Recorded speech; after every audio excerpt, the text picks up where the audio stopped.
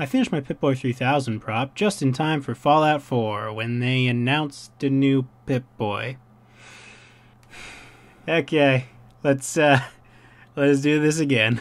For this build, you'll need EVA foam. I'm using both the thick puzzle piece kind and the thin sheet foam, white glue, hot glue, paint, machine screws, brads, a marker, a respirator mask, goggles, sponge brushes, a rotary tool, scissors, razor pens, or a box cutter. The first part of this build is going to be the same as in my previous tutorial. Like, seriously, I went back and I watched my own tutorial just to help with the first part of this, because my notes are...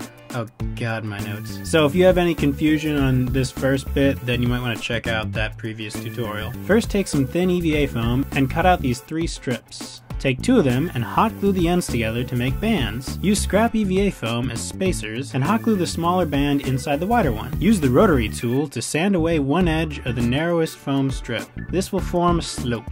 Glue it on. Now you gotta attach this rounded edge, which is gonna take forever because EVA foam, when you're working with a piece this small, it's gonna want to bend back to its original shape. So you're gonna have to glue it a section at a time and wait for the glue to completely dry before you bend it until you let go and move on to the next section. So you gotta be patient. Like, throw a movie on when you're doing this. Now you've gotta make the housing for this computer tape deck thing, which I'm just gonna do out of scrap pieces of EVA foam. I kinda have a lot of it, in case you haven't picked up on that. This is the completed door that I made for the tape deck. It's not actually gonna open in my version, so I just glued it in there. Now I'm assuming that you're gonna wanna put your phone in this, so keep things like screen placement in mind as you're building it. I'm building it to be specific to my phone. All these parts are made out of thicker scrap EVA foam, which is why they're different colors. Now you wanna build up the cover plate. It'll be several layers. I put a piece of plastic in there to be the window for the Geiger counter. I'm sealing the whole thing in 5 layers of white glue so that it'll take a paint job, because otherwise foam just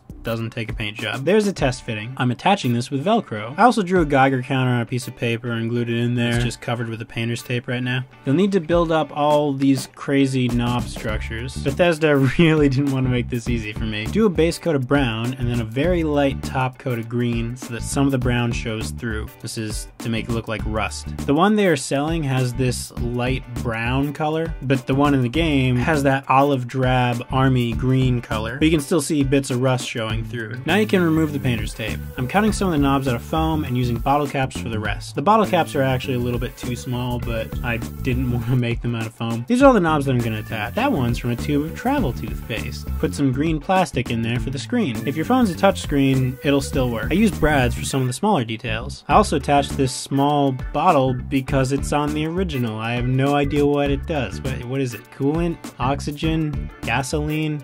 Is this Pip-Boy gas powered? I don't know. Again, I'm doing a brown base coat and green top coat. I use real screws for the screws. Go figure. I attached the knobs with screws or chopsticks. Then I painted all the appropriate parts black. Next, I painted the small bottle structure white, and through careful masking, painted the yellow warning lines on the clasp. I used Rub and Buff wax metallic finish to help with the aging process. In the last Pip-Boy tutorial, I used silver spray paint, but I honestly prefer Rub and Buff because it's much easier to control and apply, and it's even easier to remove. I mean, both are kind of a pain to remove, but Rub and Buff is easier. Just dab some on a fingertip, spread it over any leading edge that might have banged up against something, and scraped away the paint and the rust, and it just looks so much more amazing. This really solidifies the idea that the Pip-Boy is real and it's made out of metal underneath the paint. Although I kind of overdid it on the hinge of the clasp. I may end up going over that with some black. Lastly, I attached a wire to the white fuel bottle. Let's just call it a fuel bottle. I put my phone in place and put the faceplate back on. And my phone still works through the plastic, just like I said it would. Yeah. I don't have the Pip-Boy app because my data plan sucks, but if you've got it, go nuts. Hey, thanks for watching. If you enjoyed this video and want to see more, and you can subscribe and click send me updates to get notified when I upload a new tutorial. You can also help out the channel by visiting my Patreon page. You can see my other tutorials right here.